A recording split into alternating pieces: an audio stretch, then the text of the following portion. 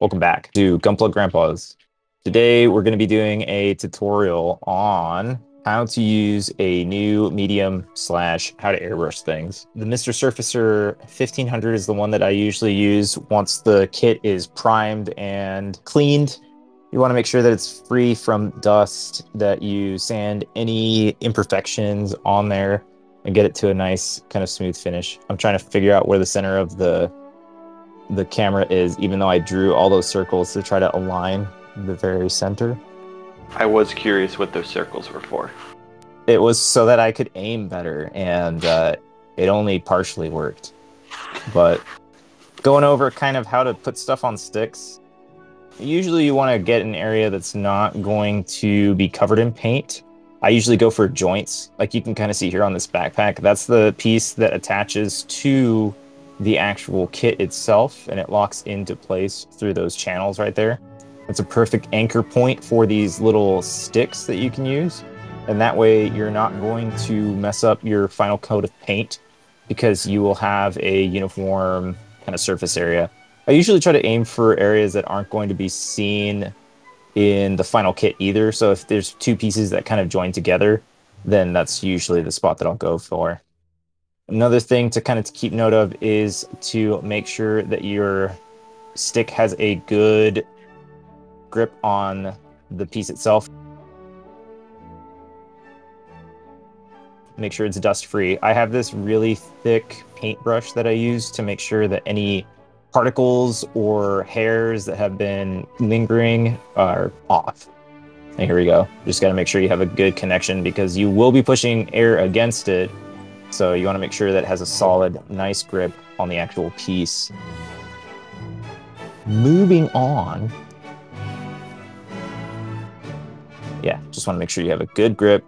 I actually struggle with that a lot. Some kits I feel like are just difficult to get, and even if they do have a good location to grip on, I can't get a good connection point, and I always struggle a little bit with that. Well, sometimes it's good to do sub-assemblies like this, and like this one had a lot of places to grip onto even before that, but sometimes when you make a sub-assembly, like I've been saying with the joints and stuff, like if, say, an elbow joint, you know how usually in those elbow joints there's a pipe that kind of runs through a circle? Yes. You can just grip on that pipe, and then there you go, you got a good melting spot. This is the Sotar 2020. This is my weapon of choice. It is a dual action airbrush. Dual action meaning that you can pull back and control the intensity of the flow. As you can see here, you can pull back. Single action airbrush is when you just pull it, push down and it just sprays. It's the needle on the inside. This thing actually has a super durable needle. It's very impressive because the tip of the Sotar 2020 is unshielded. Mr. Tool Cleaner, this stuff is awesome for cleaning your airbrush. A lot of people like to complain that cleaning off the airbrush is a hassle, it's hard, yada, yada, yada. This stuff works absolute wonders. And if you don't have nice tools, kind of like an ultrasonic cleaner, this stuff will 100% save so much time, so much heartache. So, also, cleaning your airbrush is very important, so do it. Do it often. A brief clean before and a brief clean after, and maybe a thorough cleaning once a month, every 2 months. Yeah, you want to make sure... That's the habit I was getting into. Yeah, you want to make sure it's clean, because if it's not, then you're going to have a lot of issues with pushing out stuff. This is also a nice tool to have. This is a paint mixer that my sister got me for Christmas. So, thank you, sis, for that present. It's awesome. I have used it a lot. But so when you mix your paint, you want to use like an actual thing that agitates the paint. So maybe a stirring stick or something like that. Or if you have a paint mixer like that, it uses vibration to actually mix the paint, so you get a nice even coat with the paint. So now we're going to start actually airbrushing. The best method to kind of do this is to have a back and forth sweeping motion. It uses less paint to make a sweeping motion, and it gives you an even coat. So I'm going to show here sweeping motion. you want the sweeping motion here, as you can see, where you can kind of go, where you start at one end and stop at the other, so you're not overspraying by maintaining a constant pulse through it. I just start and stop as I go to the end. This piece right here, I've kind of experienced coming in. I know how much plastic pieces can kind of take after doing it for so long, but this is one of those things where you have to do it. You can't really take my word for what is too good and what is not good enough right now. Like, if you've never touched an airbrush, what I'm saying to you may give you some confidence to do it in the future, but as far as explaining what it is, you're not going to know until you actually try. Until you actually get hands on it, you're going to start to understand more of what too much, what too little, and what your kits, what you're looking for your kits from airbrushing will need. This is kind of just a tutorial to get an idea of what will work best, and this is honestly what works best for me. So if this helps you get into it, then good. Yeah, including even the distance there, because you look like you're, what, inches away? Yeah, I'm like 2 or 3 inches away, and this is something that the Sotar allows you to kind of adjust on how far back you pull on the actual thing. So I know that I'm not going to overspray, because the maximum amount that I can pull back on that trigger is controlled. Yeah, I have, I think my airbrush actually allows that, but I enjoy having the full spray. Just because I'm still relatively new to thinning my paints out. Yeah. So, I mean, I'm always like, I need to stay, 6 inches to a foot away. Otherwise, I will overspray, and it sucks. So this is kind of a finished piece. You want to make sure that you have an even coat on there.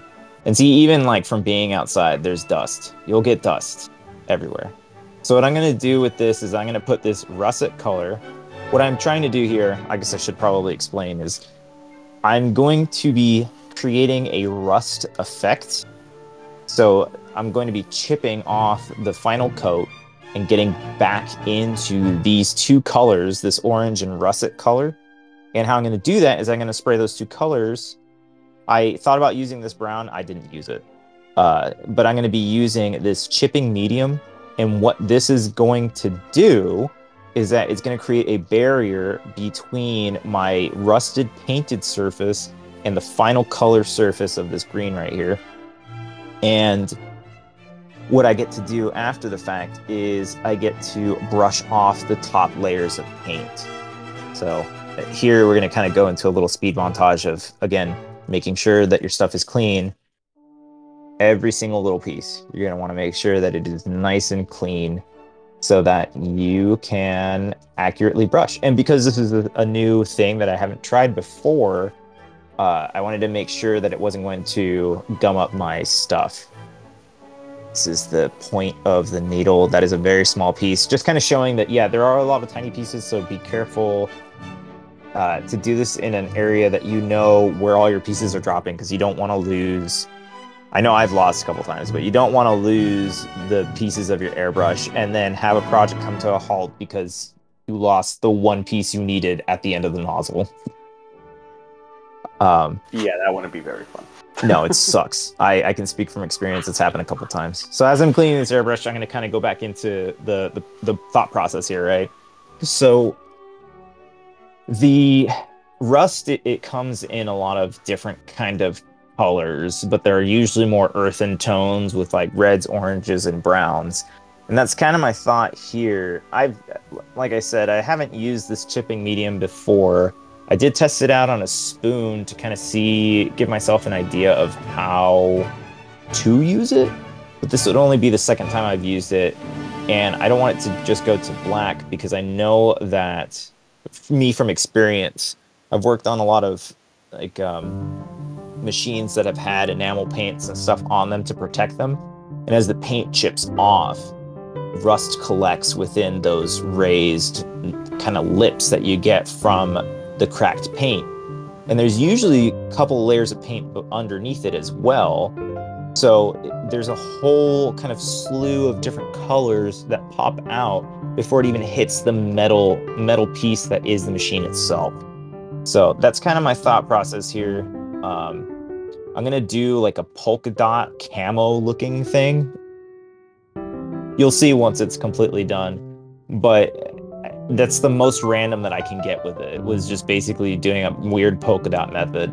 It kind of it makes like a camo like pattern, and I named it Truck Nuts because it reminds me of those stores inside of the mall where they're like, fish fear me, women fear me, I fear myself, kind of a thing. Women fear me and fish want me. Yes. It looks like a camo that you would buy from one of those stores. Like it's red and orange. Like what are you camouflaging into? Yeah. It's pretty much that. But yeah. All right, I kind of put enough to explain that on here, so I'm going to jump ahead a little bit because it's just me continuing to clean this and fiddle with it. You could always explain that. I would say you could always explain how you clean it too. Yeah, I mean, you just want to take it apart. Yeah, I guess you're right. You just really want to take it apart as much as you can and as much as you're comfortable with, because if you can kind of reach it with Q-tips and stuff like that, as long as you can get that tool cleaner in there, you'll be fine. It'll be okay. The nice thing about airbrushes, modern airbrushes at least now and stuff like that, they all come with a diagram that shows you how to take them apart, where your O-rings are, and all that other stuff. Because another thing to note, while the Sotar doesn't have a lot of visible O-rings, they're all encased inside of a little chamber. If you use heavy-duty cleaners on your O-rings, you can damage them, and then you'll have to either replace them or find something that works that's kind of an alternative, like beeswax and stuff like that. But having to manage that stuff is kind of a pain. So know what you're dealing with in terms of what's inside your airbrush itself, and just kind of get an idea of what the parts are. Because, like, say, for instance, if I didn't know that the nozzle was just kind of free-floating at the end of the Sotar tip, I could have 100% just lost that, because that piece is maybe like a millimeter at best. It is a very, very tiny piece. It's very easy to see. I just flung it right there in that brief moment. So it's a super easy part to lose, and you don't want to lose it, because if that breaks, then your airbrushing is absolutely horrendous. On the Iwata Neo that I had, that was the part that broke the most for me, was the nozzle. And when it breaks, that's it. It just doesn't spray. It doesn't spray correctly, at least. So make sure that you clean properly. Make sure you understand all the pieces on your airbrush, and make sure that it sprays. Like here I am, just making sure that it still sprays. Yes, so, very important. Very important. And we're getting on to the next clip here. All right. How I usually thin stuff, I've really, as of late, like to just pour the thinner into the paint pot itself, so I don't have to dirty up another container, effectively. But I'll usually do 50-50. 50% thinner and 50% paint. And you want it to look like milk. And I know that everybody says this and they don't really show what looks like milk looks like. So here, it looks like this. This is what milk looks like. That's the consistency that you want. You want it to be slightly runny, not too runny. So yeah, there's another guy I watch, and he greatly helped improve my mixing game. Barbados Rex on YouTube, that old guy. All the time, he's like, this is the paint. Here's what we want it to look like. And so if you need good visual recommendations, I highly recommend checking. Like any one of his paint reviews are like, here's the paint in a bottle. It looks like it's really well mixed. It looks like it's very well thick. Here's the ratio I'm doing and what I'm going for. Yeah. Here we go. This is just kind of sporadically making spots on this. Oh, so you didn't even paint it all red. Okay, so you quite literally just... Yeah, polka dotted. Yep. Okay. Yeah, I'm making it as random as I can to try to make it look as realistic as possible. Because, like, again, in nature, it doesn't just change a single color. It just is weird. And I don't have, like, a plan as to how the paint's gonna chip. So I'm literally just blasting away, man. I'm just blasting haphazardly, and I'm hoping that it'll work.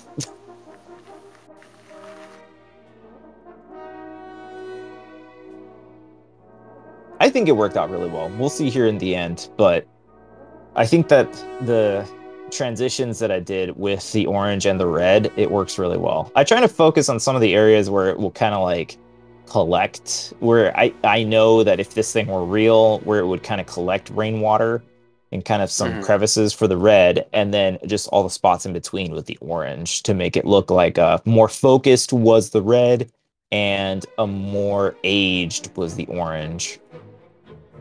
So we'll go into super time lapse mode. Just spraying all the rest of them.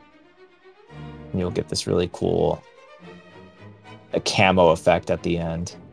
I'm excited. It's kind of funny too, because like if I had just stripped off the entire paint, I would just have a really ugly camo votom. So, yeah, this is a Armor Trooper votom. I don't think I mentioned that earlier, but it is... Oh, yeah, you haven't. Yeah. It's the Scope Dog. This is the P Bandai version of the Engel Custom. It's the one that has a big fin on the side of it. So, moving on to the orange now. And again, here's the paint. That is it thinned. Milky. Good. Milky. Milky. The Milkies. Give me that big painty milky, mommy. So, super time lapse again. Very good. We love the time lapse. Oh yes. You can see that it's just very like, it looks like it's rusted to all high hell. Like if it had absolutely no paint. But you see how it kind of looks like camo, like really dumb camouflage. Oh, yeah, I can kind of see it. The orange overtakes the red a little bit, I think, but yeah, I'd go back for a second pass just to kind of re-up the red a little bit. But I wanted to keep those subtle transitions. I didn't want one to overpower the other. Right. And so this is the test spoon. This is me playing with it and just using a toothpick to kind of scratch along it. The toothpick was a little too abrasive, and you can kind of see that it went all the way through to the spoon. So that's also partially the reason why I wanted to try another layer of paint on top of all of the primer itself, because I just wanted to make sure that I wasn't going to just peel right into the plastic again. And here are the instructions for it. You can pause the video here if you want to kind of see. It says apply 2 to 3 coats. So that's what I am going to do.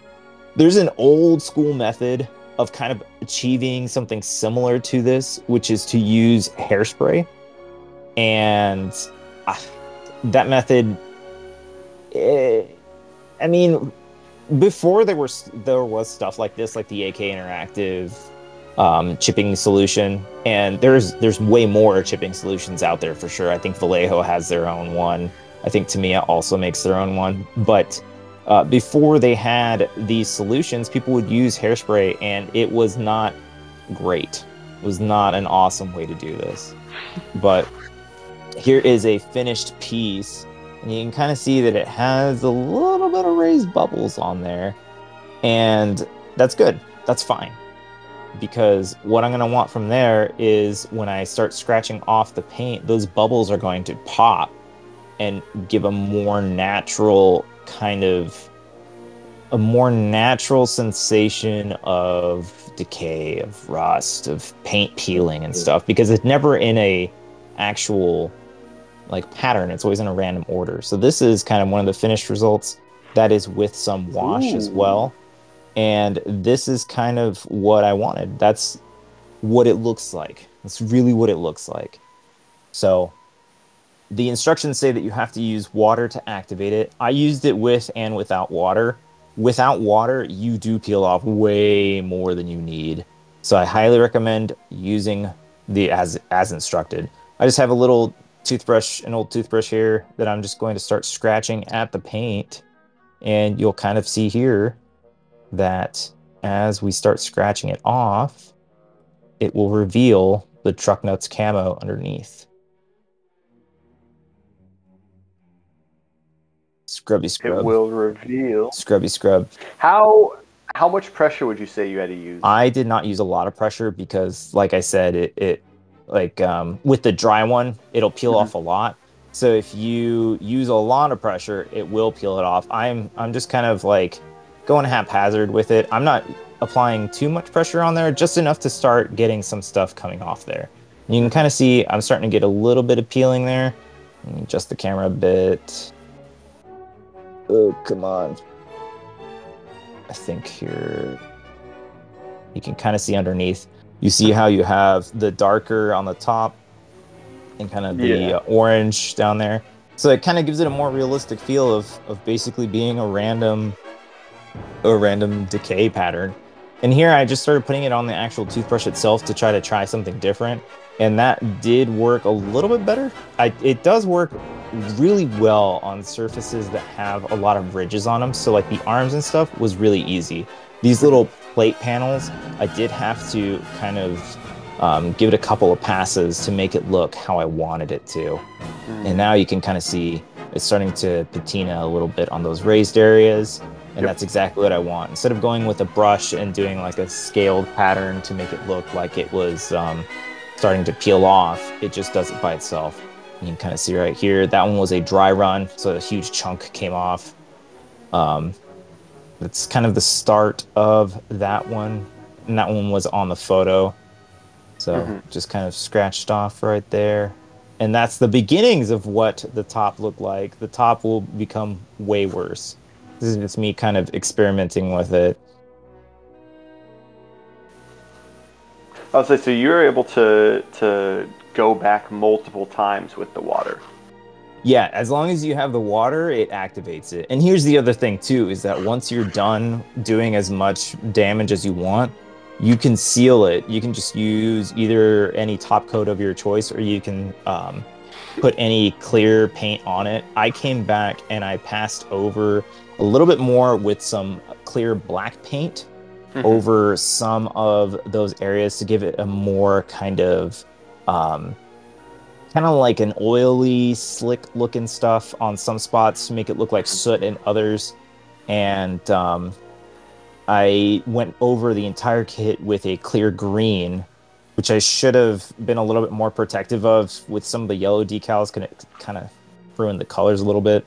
But I mean, I went back with some acrylics and fixed it. But once I put that clear coat on top, yeah, here you go. You can kind of see this is me just brushing it more and more and more. And you see that pattern, that like speckling pattern that's coming on the top. That's super natural, man. I've seen a lot of these things, and like this is very, very close to the real thing. I don't want to like toot my own horn because I'm not doing this. This is literally just the medium doing its job. So this medium it's really good. Not sponsored, by the way, but this stuff's pretty good. You are doing it. You're taking advantage of the local resources available to us as modern hobby makers.